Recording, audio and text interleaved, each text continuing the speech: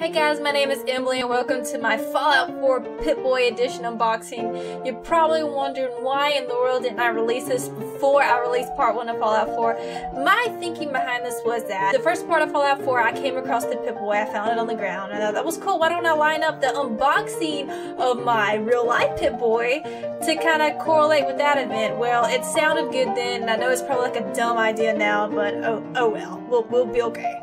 So, I already downloaded the Pip-Boy app from Google Play. It's free. So if you haven't already, you would have to download that to your phone. It does a really cool loading thing like in the game Pip-Boy. So I thought that was pretty neat. Alright, let's open this thing up. It's this awesome, cool looking case. If you guys want to see how this opens up, it's like this. It's like this. That's pretty cool though. That is pretty darn cool. And this is the game case that the game came in, which I like. I love game cases that are metal. I think they're really awesome. And this is your Pip-Boy instructions. So if you get stuck on how to use it or what's not, you got a little booklet here that tells you how. That's always handy. Especially for people like me. Ooh. Oh. And this is it. Right here. Look at it. That's where your phone would go. And this fits on your arm. And I'm going to wear it in a second, so don't worry.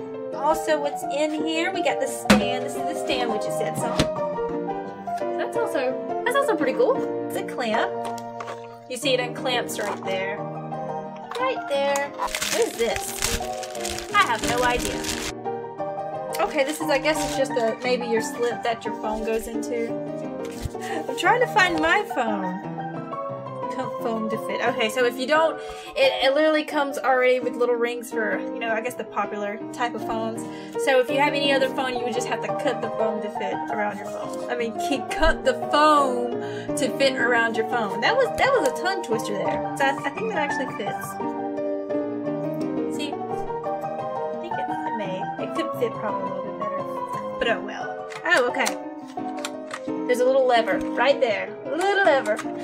So in order for me to get my phone to fit, I literally had to take the case off of it. So then you'll be asked to pinch the screen and scale it from the desired size. Sorry about that. So you just stretch it out like that, and you'll go to save and continue.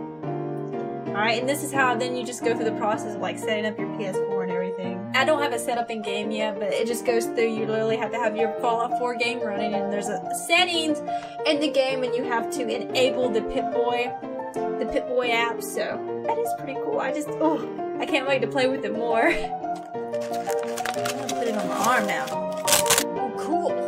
And now this is what it looks like on my arm. It's upside down, of course, because I gotta be able to read it. And my skinny little arm can barely hold it.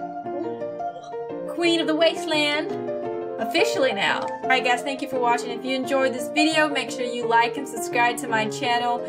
Keep your eye on my channel either the next day or the same day as this video is released, because part 2 of Fallout 4 will be out really soon. As always guys, thank you for watching, and I will see you next time.